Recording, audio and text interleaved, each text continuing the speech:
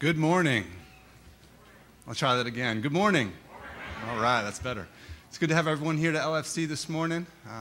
Just wanted to share a couple things with you. We have blue cards in the pew racks in front of you. We'd encourage you to grab one of those cards. If there's any prayer requests or things you'd like to share, please fill that out. It's a way for us to, as a church staff, to be praying for needs here at LFC, but also just to communicate anything that's going on.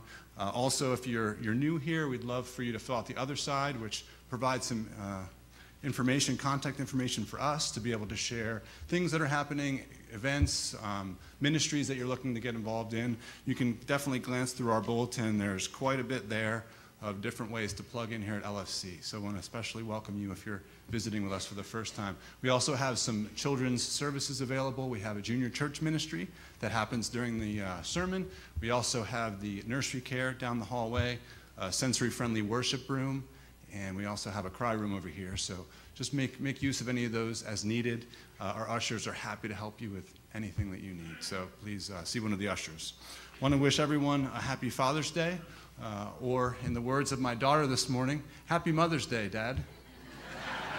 Okay. So great. Just want to welcome all or wish the fathers all a happy Father's Day for sure. Want to also mention Family Promise is having, the homeless ministry is going to be hosting families here. What a great opportunity here to serve local families in need. It's the 20th to the 26th. If you're interested in helping show the love of Christ to these families, please outside in the Welcome Center area, please sign up to help. There's just a great opportunity we have. We have so many different opportunities here in LFC to be the body of Christ, and this is definitely one of those. Also want to mention that we have our combined worship services starting July 2nd. So please be sure, 9:30, July 2nd, we start with that. I'm actually going to invite up Pastor Ryan, and there he is, and also the rest of the New Hampshire missions team. If they can come up at this time, we have a few of them that are here this morning, and we're going to have an opportunity to hear a little bit more about what they're doing and also pray for them as a team. So we're very excited to be leaving on Tuesday to take this group up to New Hampshire and partner alongside a church in Winchester, New Hampshire. We'll be staying at Camp Spofford, and part of Camp Spofford's desire is, if you're familiar with Camp Spofford, it's a wonderful Christian camp, but their desire is to take the gospel out into the community as well, and the community of Winchester is in need of the gospel as well, and so we're excited to be able to partner with a church there to help them with their VBS program. And our team, our students will in particular be, they'll be buddies to many of the students who are at the VBS program, and the intent is for them to be able to just have gospel conversations, to talk with the kids, to talk life, but certainly to share their faith in Christ Jesus. So we're excited. We have Lisa Kalbline and Diane Ambrosi, who are also going as leaders, and we have Kaylee Deming, Zach Ball, Janelle Faber, Aiden Ingram, and Sarah Clark, and we also have Sarah Lorena, who will be going on the trip, and then Abby and Joseph Kesselring. They come to youth group regularly, and so we're excited to have a great team of people going on the trip. So I think we're going to go ahead and pray. In Colossians, the Apostle Paul really asks the church to pray, to be devoted to prayer. So at this time, we're going to be praying for this team as they head out. Really excited about the opportunity God's placed in front of them to be the hands and feet of Jesus to a hurting and a broken world. So I thought I would read this prayer and just close with a brief time of prayer. Starting in verse 2. Devote yourselves to prayer, being watchful and thankful, and pray for us too, that God may open a door for our message, so that we may proclaim the mystery of Christ, for which I am in chains. Pray that I may proclaim it clearly, as I should. Be wise in the way you act toward outsiders. Make the most of every opportunity. Let your conversation be always full of grace, seasoned with salt, so that you may know how to answer everyone. I would actually like to ask the church to stand in unity with this team that's getting ready to go out on Tuesday to be Christ's ambassadors. So let's pray together. Father God, we thank you so much for the opportunities you've given us to be your hands and your feet, to be your ambassadors. And we pray for this team, Lord, this team of 11 that's heading out from here on Tuesday. We pray for safety as they head up to New Hampshire. We pray, Lord, that you would provide them opportunities, open doors as they interact with kids and community members. We pray that they'd be able to proclaim Christ clearly. Give them wisdom in their conversations, Father. Help them to be flexible and to understand that you're in control, Lord, and that you will do great things. And we also pray for Center Church, the church that we're partnering with. We pray, Lord, for that ministry, Pastor Jeremy and all of the folks there. We pray, Lord, that we would be a blessing to them and we'd come alongside them and partner as we look to serve your kingdom together. In Christ's name we pray these things. Amen.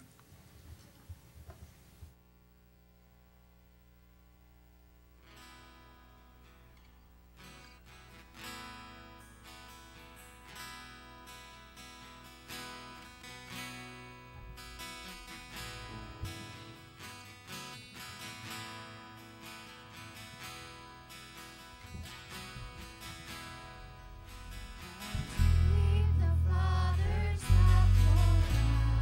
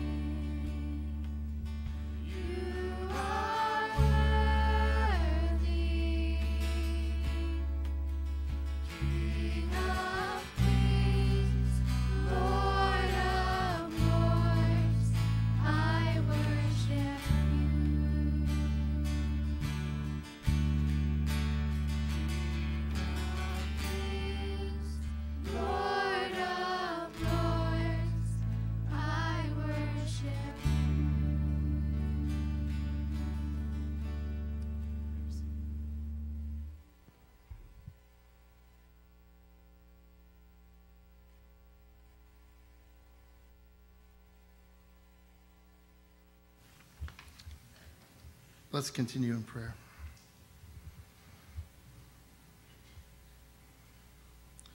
You are worthy. You are worthy of our praise. You are worthy of our worship.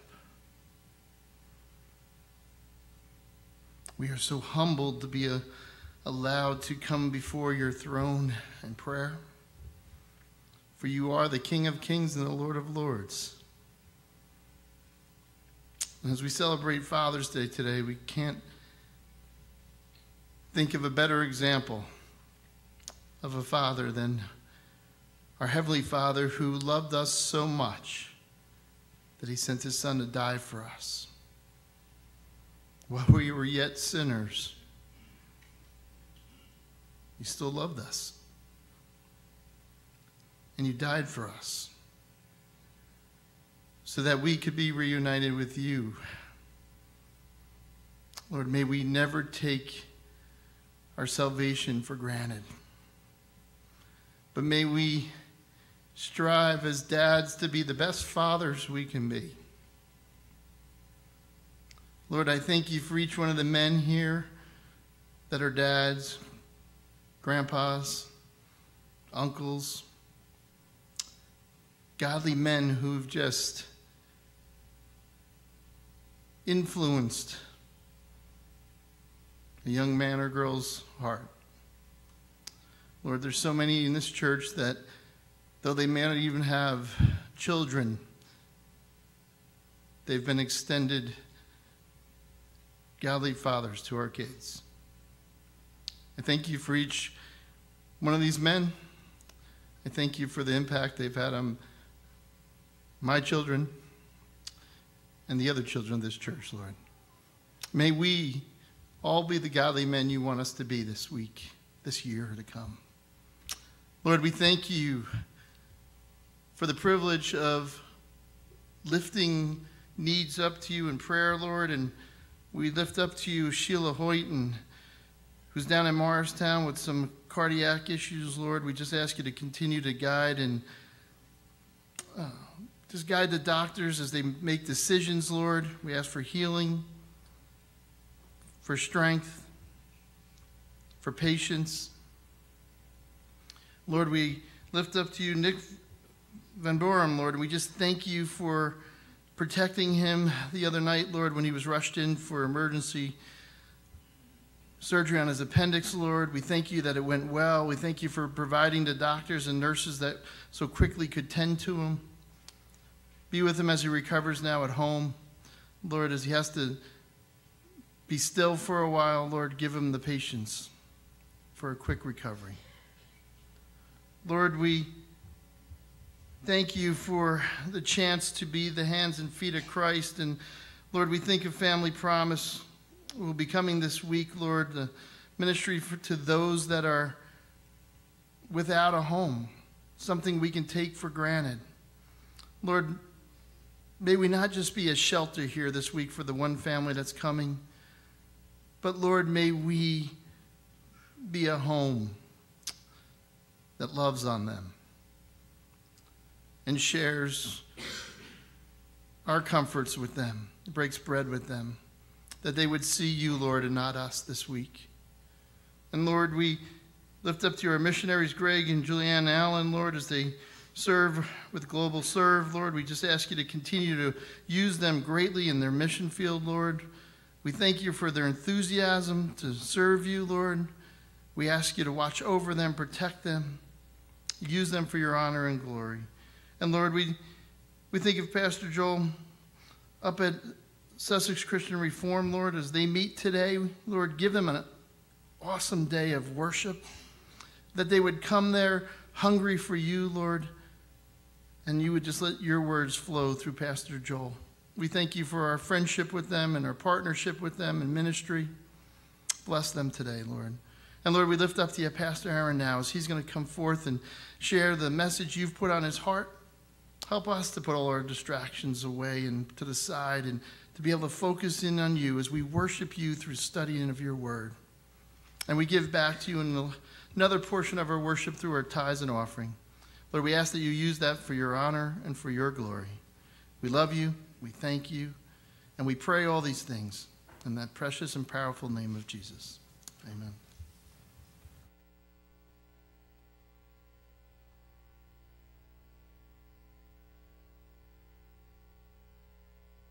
Today I'm going to sing How Great Thou Art, and sometimes at the nursing home where I worship and I lead singing as a chaplain, we sometimes don't have the music to go along with the words. So today we're going to do it that same way. Just the music, just the voices singing, and since I'm only one voice, your voices are going to join me. So sing along with me, How Great Thou Art.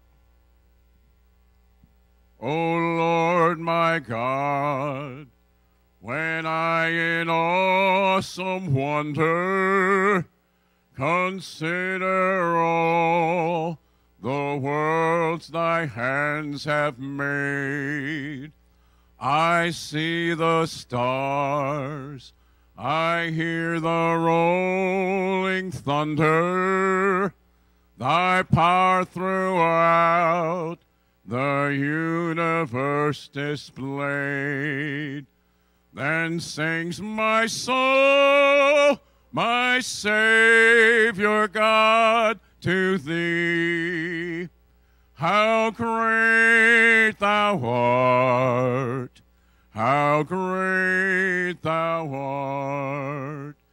Then sings my soul, my Savior God, to thee.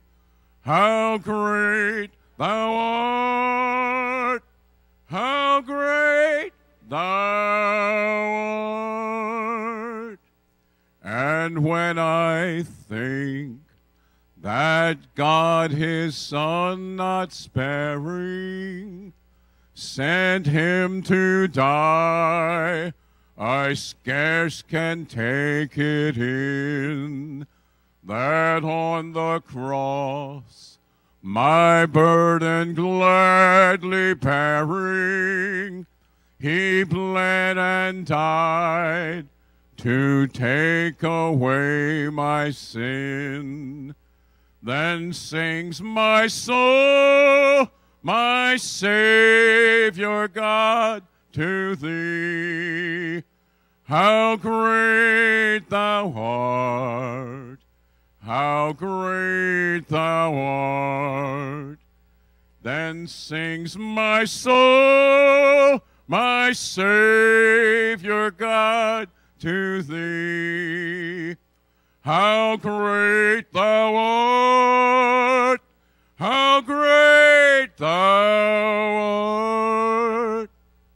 When Christ shall come with shout of acclamation and take me home, what joy shall fill my heart.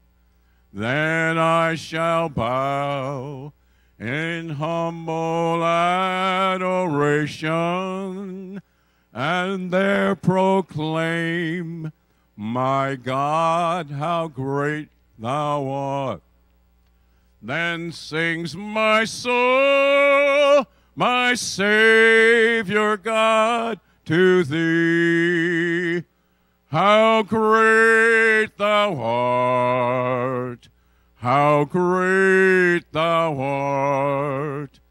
Then sings my soul, my Savior God, to thee. How great thou art, how great thou art. Amen.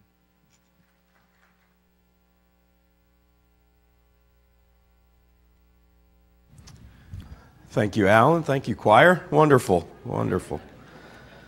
Well, if you would turn in your Bibles to Daniel chapter 3, and while you're turning there, just wanted to highlight a couple of important things. First of all, we want to encourage you to be praying for Ryan, Pastor Ryan and his family, as Ryan is going on a scheduled sabbatical for the months of July, August, and September. One of the great blessings that you provide as a church family for the pastors on staff is the gift of a sabbatical every 6 years of service. And Ryan served several more years than that, but he was adopting little baby Ellie, had their hands full the year that was his scheduled sabbatical. So he's going to be taking his sabbatical July, August, and September. This is hopefully not only a gift to Ryan, but also a gift to the congregation, as those 3 months he'll be doing a combination of serving, of learning, and also of a good portion of the time of relaxing and taking a much needed break. And so he will be starting that the very first week in July, and so be praying for him and wish him well. I'm excited for his opportunities over the course of the summer. It's been a real blessing as the senior pastor on staff to see Ryan prepare so well. Everything is covered so well for the summer. So many leaders have stepped up, and it'll be seamless. It'll be like he's not even gone, which I don't know if that's good for him or not. But he's done a great job. I think actually he has probably worked the extra 3 months getting ready for the 3 months he's going to be gone. He's worked diligently. And again, thank you for all the folks who stepped up and are going to serve in the different areas that Ryan oversees over the course of the summer. So again, be praying for him. Also want to encourage you, hope you saw in your bulletin, something this summer coming up that I hope many of you will jump on. I think it's going to be a really fun opportunity for some good fellowship in the summer. One of the reasons that we have a combined service in the summer is so that we have an opportunity as two services to come together for you to sometimes meet people or fellowship with people, certainly worship with folks in this church body that you don't see from time to time and often don't see at all. It's really funny how amazing it is that at times I'll introduce people and they have been coming to this church for years and years, but one is a regular first service attender and the other is a regular second service attender. They don't know each other. They don't know that they're fellow church members. I hear stories occasionally of you running into a fellow church member in the grocery store. You get to talking and you go to LFC. I've gone for 10 years. Me too. You just go to different services. And so one of the fun things that we want to do this summer as we promote fellowship and enjoy our time worshiping together is something we're calling Summer 2x4. And you'll notice the announcement there in your bulletin. This is just a very low-key opportunity for you to have some good fellowship this summer with folks that you may not know who are a part of your church family. Summer 2x4 simply works like this. If you would like to be a part, we'd invite you to go at the Welcome Center, fill out one of these cards, or you can go online, and it's right there on one of the banners. You can sign up online. And basically what we will do is everyone who would like to participate, we will put 4 individuals, couples, or families, 4 of you together, and we encourage you to do 2 things each month together. We'll put you together for the month of July, and then we'll put a new batch of 2x4 groups together for the month of August. And all we will do here in the church offices, we will do our best to mix you up with people you do not know. People that maybe we know go to the second service. If you go to the first service, our goal is to mix couples up with families, with single individuals.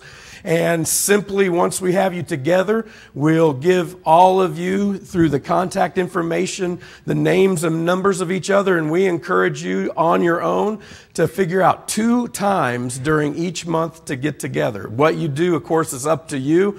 Where you meet is up to you. How you do it is up to you. We just want to facilitate and be a part of you enjoying some fellowship and some fun this morning with your fellow brothers and sisters in Christ. And so, we encourage you to, again, do a couple of things. You can go out to the Welcome Center. There are cards right there. All we're asking is for your name, the number of people in your family, or if you're an individual or a couple, and just the best contact information, and we will get you that information, and you enjoy yourselves this summer. So we'll sign that up for the next couple of weeks, and then we'll have a new sign up in the middle of July for August. And again, we hope that some of you will take advantage of that and enjoy the opportunity we have in the summer to maybe slow down a bit and to fellowship together. Well, let's pray, and then we will jump into the Word of God this morning. Heavenly Father, we thank you, Lord, for this day.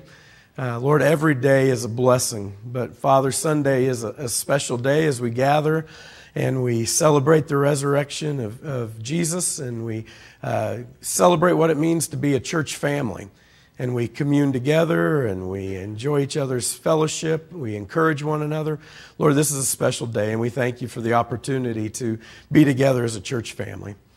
Father, we pray now as we open up your word that, Holy Spirit, you would help us to apply this to our lives. Lord, that we would live up to its commands, that we would love this word, and that we would love living it out because we love you, Jesus. Father, bless this time, and we ask these things in Jesus' name. Amen. Well, this morning I want us to look at a passage of Scripture in Daniel chapter 3 that is a very familiar, well-known passage of Scripture. Unfortunately, we all too often look at the story of Shadrach, Meshach, and Abednego simply as almost a children's story. We kind of take it as a picture book story, and we really fail to realize the depth and the truth that this word has for us. I especially like this passage of Scripture because of all the examples of some godly men. These three young men are prime examples of what it means to walk by faith, of what it means to be men of God. This morning we celebrate Father's Day, and it is a wonderful day to celebrate the blessings of being a dad, the blessings of dads, the blessings of influential men. I could tell you growing up, I've shared this often, I had a wonderful dad, but he wasn't a believer. But it was the men in my church that stepped up and were spiritual fathers to me that really made some of the biggest differences in my life. I'm so grateful and was so blessed with a wonderful dad. I couldn't have asked for a better dad. But my RA leaders, which was like our boys brigade in the church I grew up in, my Sunday school teachers, the fathers of some of my friends, really stood the test of what it means to be a man of God. And it was amazing the blessing of how they passed that on to me. We live in a culture that is really hard-pressed to define what manhood is well, don't we? We live in a culture that defines manhood in so many different ways. We live in a culture, quite frankly, that at its very heart and soul and core wants to emasculate men, wants to set aside biblical and traditional manhood for a feminized version that looks nothing like what real men were created to be, and certainly what the biblical call to manhood is. We have little glimpses of it in culture, but the best glimpse, of course, is in the Scripture itself. I read a few years ago, standing in a bookstore, a book and skimmed through called The Man's Worst Case Scenario Survival Handbook. And it was kind of a tongue-in-cheek manual written, though, in quite a factual tone, based on interviews of people in all of these different areas. It's, again, supposed to be a funny book, but it really addressed some of the things that perhaps our culture would say make a man a man. In other words, some of the chapters included things like how to fend off a shark, how to take a punch, how to deliver a baby in a taxi cab, how to survive a poisonous snake attack, how to jump from a moving car, how to identify a bomb. All of these manly things. One of them that stuck with me was, though, this, and I'm going to give you a test, man. I want to see how manly you are. What would you do if you were confronted by an angry mountain lion? Any ideas? A, would you run? B, would you play dead? 3, would you hold your coat open like a cape? Or 4, would you sing a gentle, happy song? Any ideas? Men? I want to see how manly you are. 3. Anybody else? 3. If you say 4, you lose your man card. You're exactly right. We got some manly men here. You hold your coat open and act like a cape. Make yourself big. The idea is that if you look bigger, you have more of a chance of intimidating the lion, or at least looking like you're too big to swallow, I guess. I don't know. But this is what the authors say. The principle behind this book is a simple one. You just never know. You never really know what life will throw at you, what is sitting around the corner. You never really know when you might be called upon to choose life or death with your actions. But as a man, when you are called, you need to know what to do. That's why this book is written. Well, I'd say that's a pretty good reason, men, in part why this book was written. Because indeed, we don't know what life brings, but we have the manual for how to live, certainly as godly men, and of course as godly followers, men and women, young men and young women of God. And so I want us to look at this story, again, that we know well, of Shadrach, Meshach, and Abednego. And I want us to look at how these three young men exemplified godly manhood. Now, as we read the book of Daniel, we can really be distracted by these stories that we know well. And we get distracted by what some think is prophecy or future prophecy in the book of Daniel. But really, the book of Daniel's theme is the sovereignty of God. God, the book of Daniel tells us, is in control, that God is faithful and able to save those who are faithful to Him, even from death. On a broader picture, the book of Daniel reminds us that God is in control of earthly empires, that God is using even the actions of evil men and evil empires to further His plan.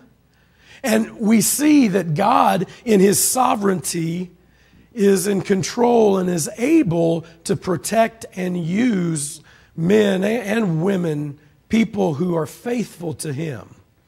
Now, this particular story in chapter 3 of Shadrach, Meshach, and Abednego, the fiery furnace, takes place in the time of exile when the Jewish people were in exile. King Nebuchadnezzar had taken the best and the brightest of the young men especially to Babylon.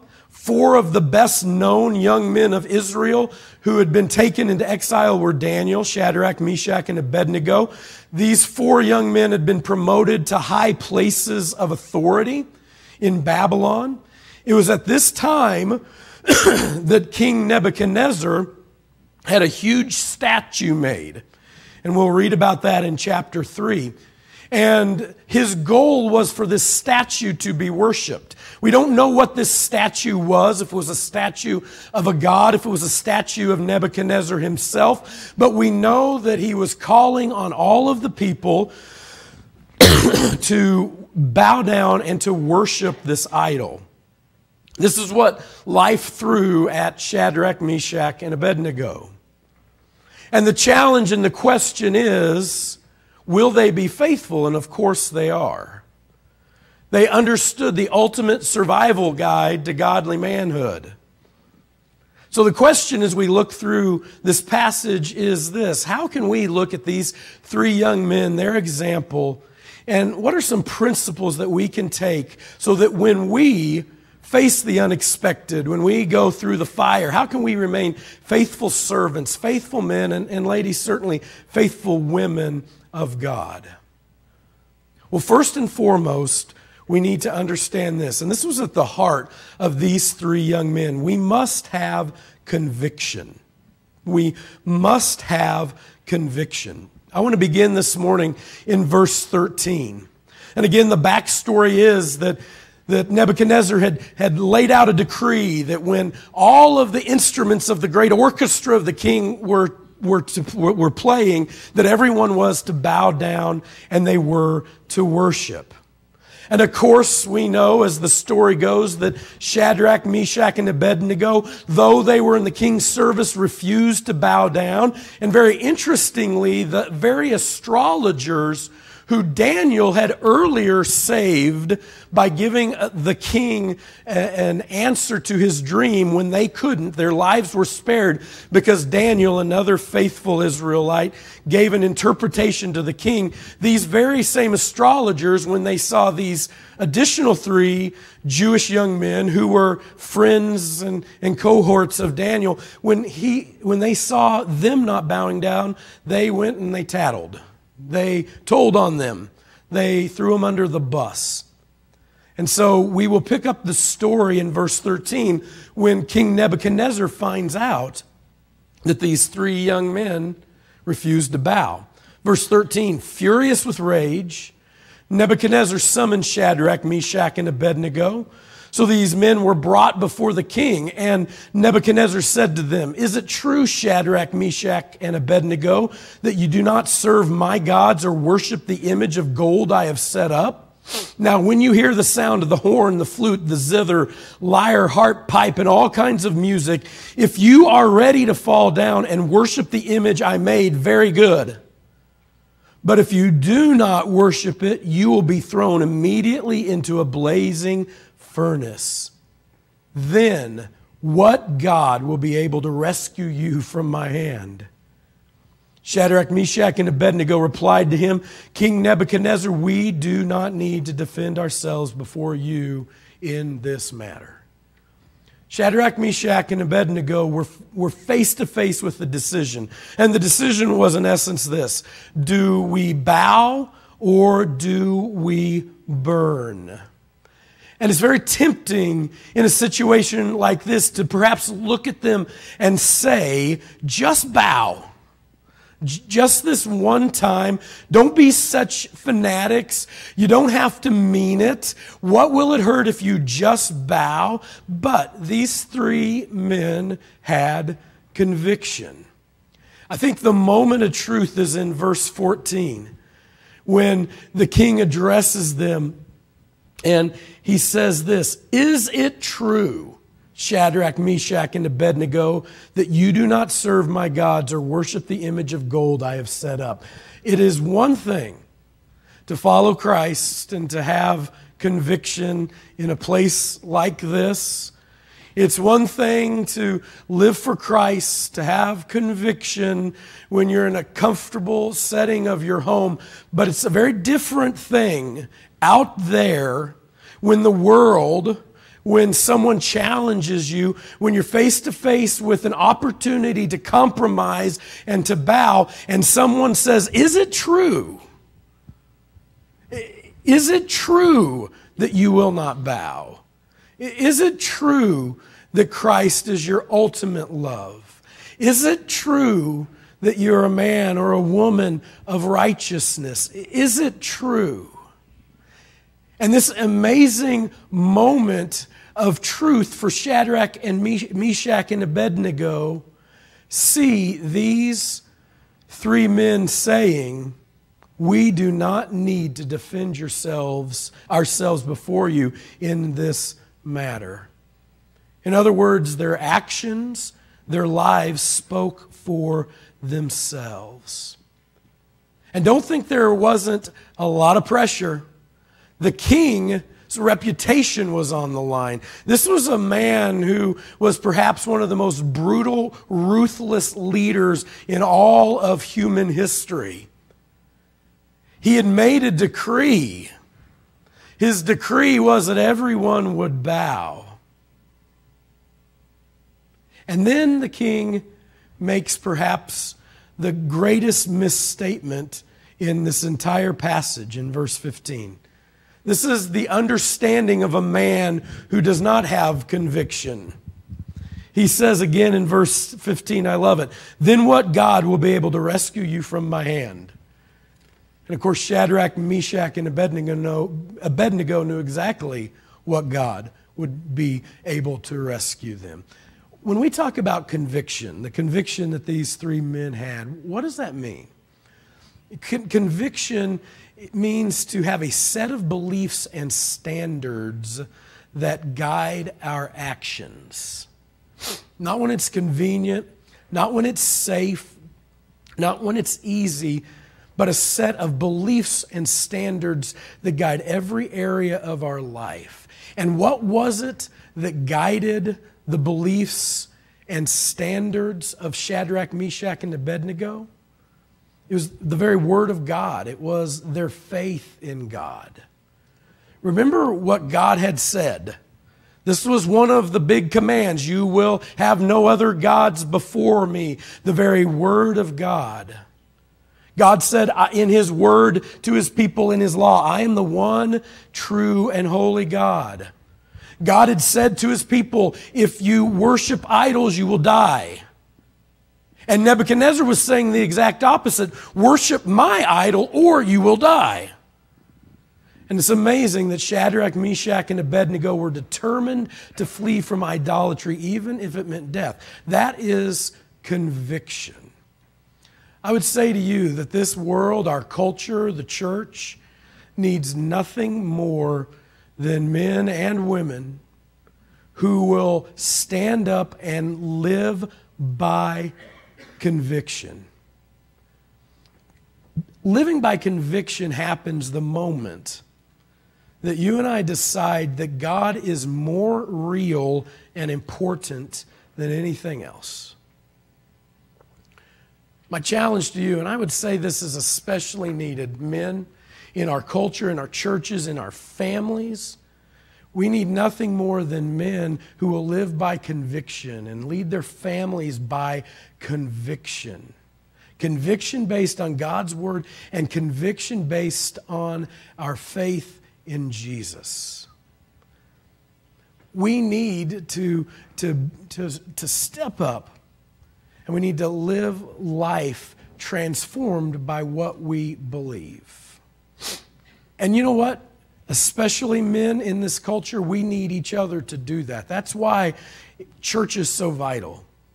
That's why men's Bible studies are so vital.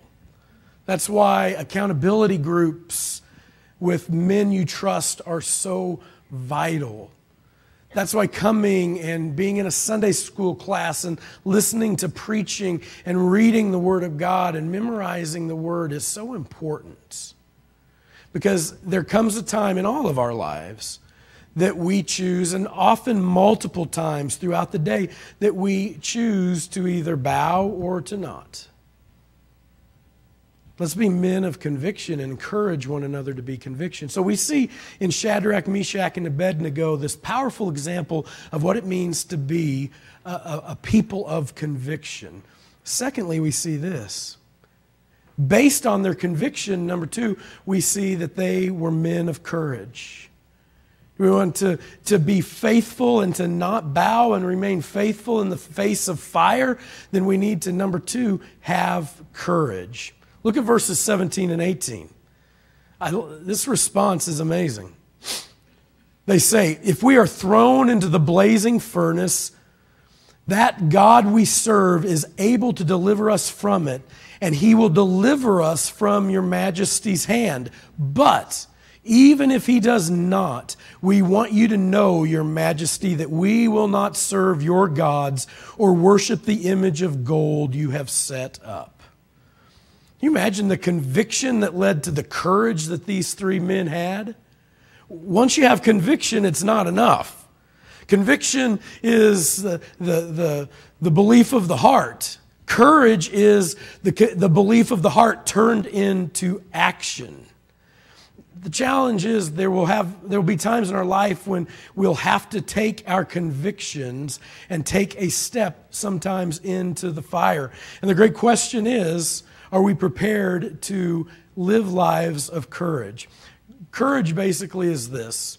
Courage says that no matter the cost, I'm going to act on my convictions. It's amazing, isn't it? Shadrach, Meshach, and Abednego.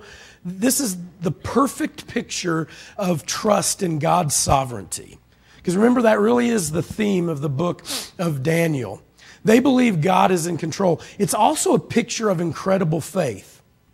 They believe that God is able, that He is able. Now, don't miss this. They didn't say that God will deliver us. Look there in verse 17. We believe that God is able. a trust in God's sovereign power. But then in verse 18, this is faith. This is courage. But even if he does not, an understanding that sometimes what we want doesn't line up completely with God's will, that in God's sovereignty, his plan is better and greater. But even if he does not, in verse 18, we want you to know, Your Majesty, we will not serve your gods or worship the image of gold you have set up. What an act of courage. Courage is born not only of conviction, but courage is born only when you trust that God is bigger and his plan is better. That's the only way that we have faith to step through the fire. We have to believe that God is bigger, and we have to believe that his plan is better, that his sovereignty is best, his plan and his working in us, whatever it is better. How can you and I act with courage when we face the fire? Well, number one, we need to know what we believe and why. That's what strikes me about Shadrach, Meshach, and Abednego. They knew what they believed about God. They knew that he was able. But they also knew that he was sovereign. You need to know what you believe and why. That's why we must be a people of the Word, why we must spend time in the Word. Number two, how do we have courage when we face the fire? Number two, I'd encourage you to build and work up your spiritual muscle.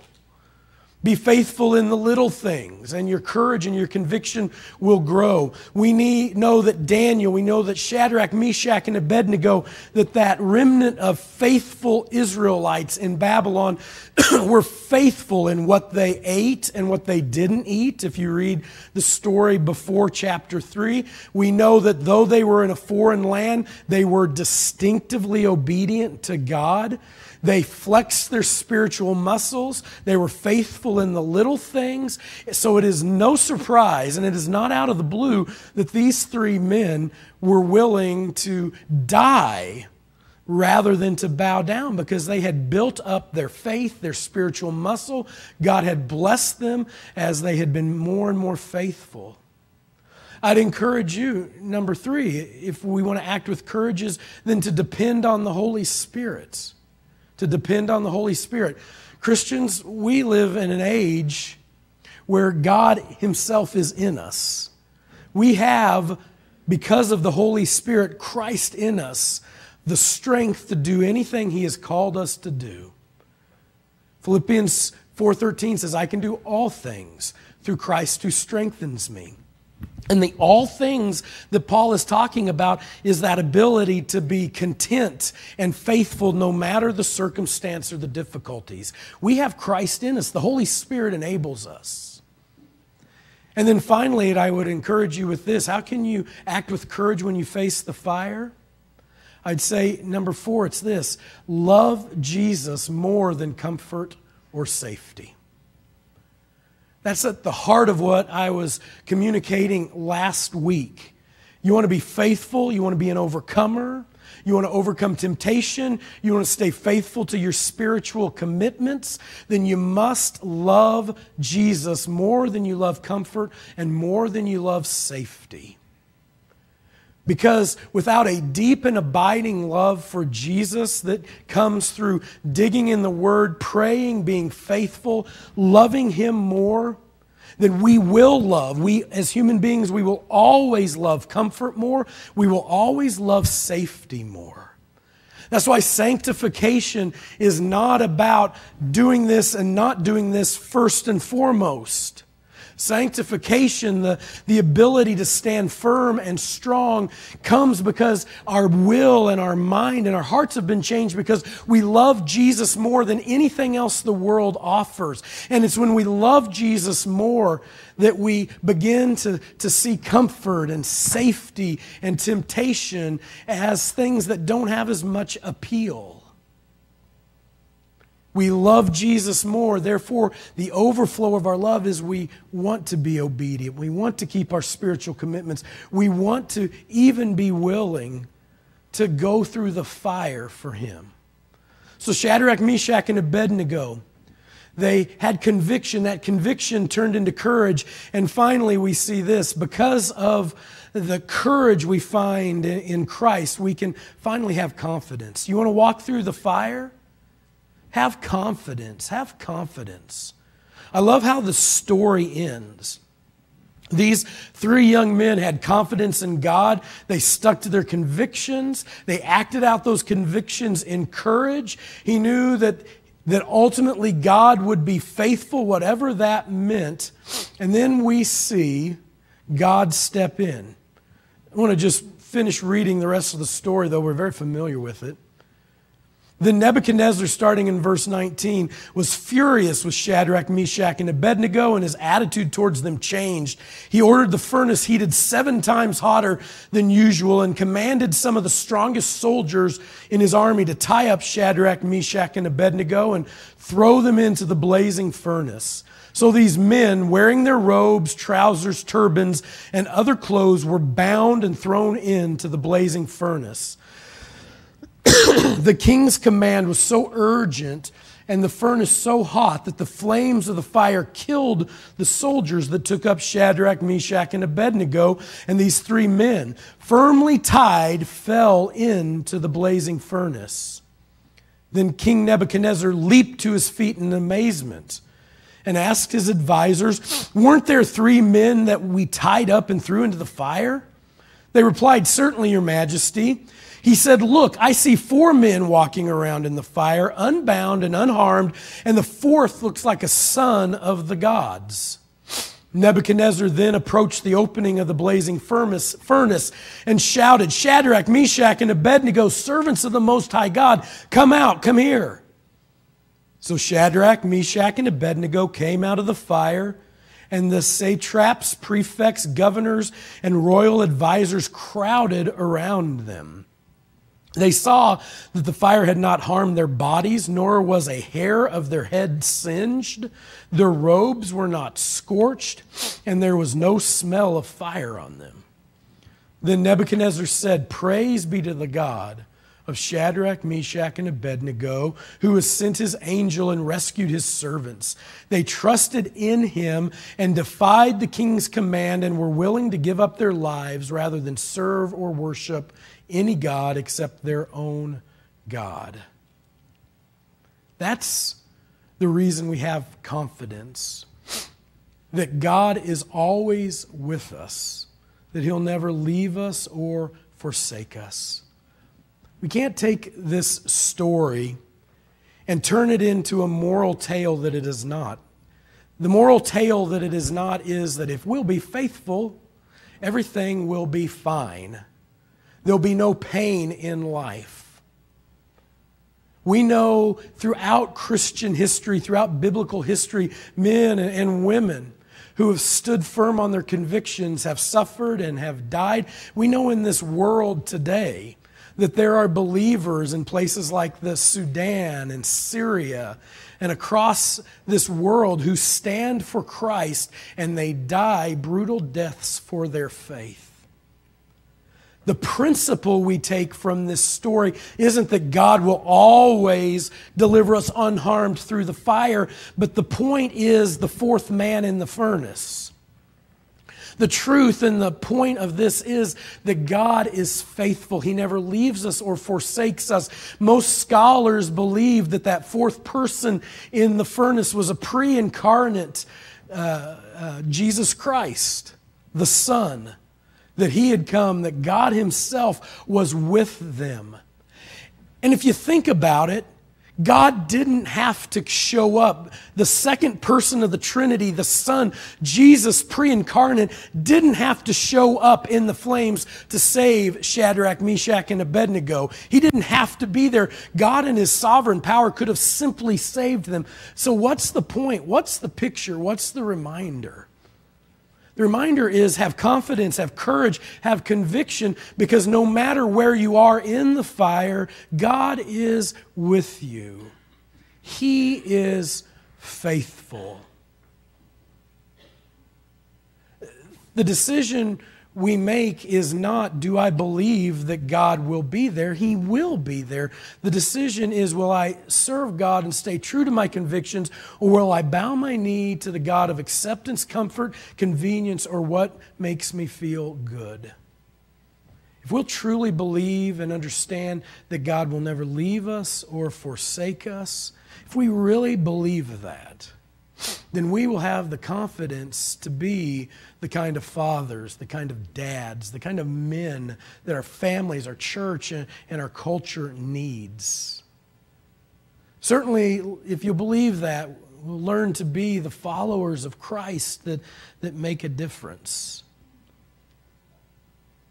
Ultimately, we trust and we know that God is bigger, His plan is better. And if we will learn to love Him more than anything else in the world, comfort, popularity, what our coworkers or our fellow students think of us, if we will learn to love and trust Jesus more than what is tempting, what is attractive, what appeals to the flesh, if we'll learn to love Jesus more and trust Him more than anything this world has to offer, we will, no matter being in the fire, experience the presence and the power and the enabling presence of God in us. And so the great challenge for us as believers is, will we be men and women, young men and young women, will we be boys and girls of conviction, courage, and confidence? God calls us to do that and to be that. And anything God calls us to do or to be, He equips us to do and to be. So as we close, I would just encourage you to do this. Flex your spiritual muscles. Trust Him in the little things. Grow deeper in love with Him day by day. Be obedient in what may seem like the small things. Stand for what is right at school, in your family, at work. Trust Him. Grow to love Him more than all of the things this world has to offer. And then when you go through a real trial, you will find that God is faithful. You'll find that you love Jesus more than whatever is tempting you, whatever is trying to singe your toes. And you will choose to walk with God and to be men and women of conviction. I would say this morning also, if you don't know Jesus as your Lord and Savior, if you've never experienced this type of confident relationship with the God of the universe, He is offering you this morning the opportunity for Him to dwell in your heart. That's an incredible picture, isn't it? Of Jesus in the fire. Jesus with you no matter what life brings.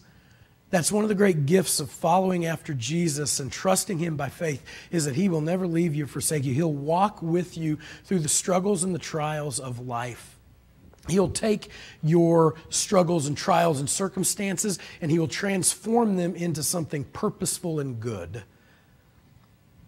Every believer needs to understand that God has a plan for your life. And if you don't know Jesus as your Lord and Savior, He has a plan for your life. That first plan is to know Him, to have your sins forgiven, and to know that when you leave this earth, you'll spend eternity in heaven with Him. If you don't know Him, we invite you this morning to trust Him. Place your faith in Him. Repent from your sin and give your life fully to Jesus as your Lord and Savior. And then finally, if you know Him, encourage one another to be men and women of conviction. Pray for each other. Keep each other accountable. And let's be Shadrach, Meshach, and Abednego's. Let's walk with Him no matter where life takes us. Well, this morning, as we wrap up this service, we want to encourage some people in our congregation who are walking a new journey and a new path, a new step, and those are our graduates. And I think it's very appropriate that we have an opportunity to open God's Word and read about 3 young men of conviction And our prayer for all of you who are graduates this year, that you would walk as young men and young women of conviction. That no matter where life takes you, no matter what your next step is, either in education or working, whatever it is, that God would use you to be men and women that honor Him and are honored by your lives. We'd like to invite, if you would right now, if you are a graduate, and the full list of our graduates are at the Welcome Center. If you are here and you are a graduate, we'd invite you first of all to stand right where you're at. All right. This is an excellent crew. First of all, we want to congratulate you.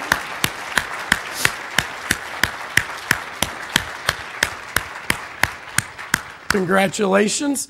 Next, we would like to do more than just congratulate you. We would like to bless you and pray for you and encourage you. And I'd like to invite Glenn if he would come up. And as he's coming up, if you are, you guys got to remain standing. I'm so sorry. I want those of you who are around these graduates, first and foremost, mom, dads, brothers, sisters, family, I'd invite you, if you would, for a moment to stand up beside them. And we would invite you and if you're not close enough, move towards them. And we'd invite you just simply to lay hands on your graduate, all right?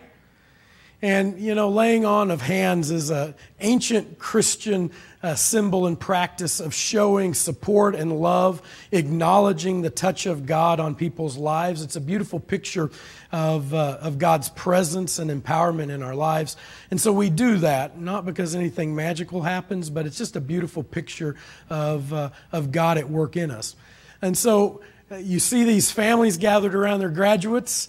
I would invite you, if you're nearby also and you would like to stand, you don't have to, but if you'd like to turn, stand, and lay hands and encourage these graduates as we pray, I'd invite you to do that as well.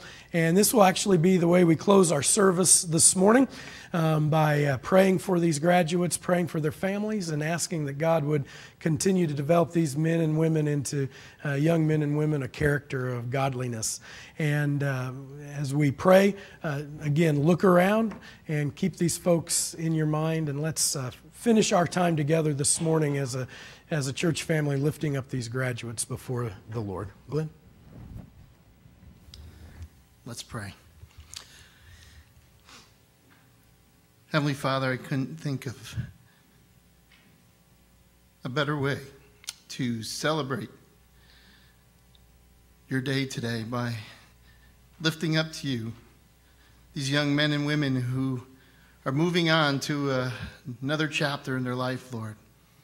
Lord, I ask you to use them, whether it be in junior high, high school, college, or for those that are going off into the workforce, so that you would use them on their campuses, use them in their workplaces, that they would be a light for you, Lord. We thank you for the knowledge that you've given them through their life, through the teachers that have just poured themselves into these children. Lord, we thank you for letting us be a part of their lives here, Lord. We love each and every one so much. We're proud of each and every one of them. But Lord, we're excited for the fact that we know most of them love you, Lord. And they want to use the gifts and talents that you've given them for your honor and for your glory. And so, Lord, we ask you to guide them. Put your arms around them. Protect them wherever they might be going, Lord. And help us as a church to be there for them, to support them, to encourage them, to love on them, Lord. And Lord, we look forward to seeing what you're going to do through their lives. May we all have the courage of Shadrach, Meshach, and Abednego as we go forth this week, whether it be into those new places we just talked about for those that are graduating, or ourselves as we go out into the community, out into our workplaces, out into our families. May we have the courage to stand for you, to impact this world for you. We love you. We thank you. We praise you, Lord, for all that you do for us and all that you give us. And it's in your precious and powerful name we pray. Amen. You're dismissed.